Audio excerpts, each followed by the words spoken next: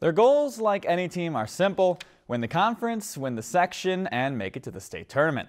Last year, the Brainerd softball team did step one, winning the Central Lakes Conference for the first time since 2014, but fell in the section title game in walk-off fashion.